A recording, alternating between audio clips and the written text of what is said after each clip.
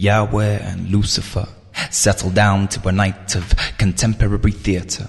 See, it's their play night tonight, and it's their favorite, Trajedy, packed with extra special, gory action scenes where the actors seem to bear no resemblance to actual human beings.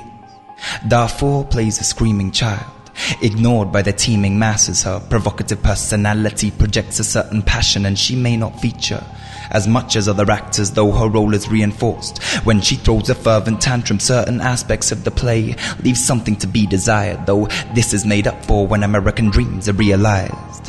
One character I find ridiculous to describe. It's a bulldog with no teeth and what seems a severed spine. All the same, there are some outstanding displays. Nigeria, the merchant selling his fingers for change. Iraq, the bipolar persona with oil in her veins, listening on the wind for not in my name.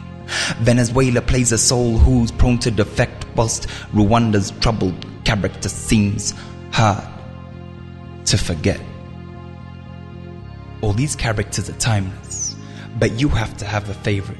Mine's this burly bloke who smokes Marlboro Red and has shoes made out of slave ships. He thinks he owns the roofs and the ground round the pavement, but never learnt the rules, just announced his engagement. This sadist is crazed with the notion that he can own the lives on the land and the black blood bled from the ocean. But say this to him, and it'll be your last words said, your worst nightmare on your doorstep, and sleep perchance to American dreams in your head.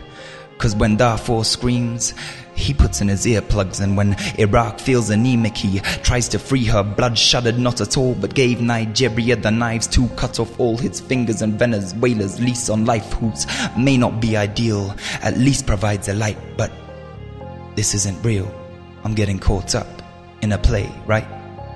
'Cause it's God's play night tonight, and it's his favorite, Trajedy, packed with extra special, gory action scenes where the actors seem to bear no resemblance to actual human beings.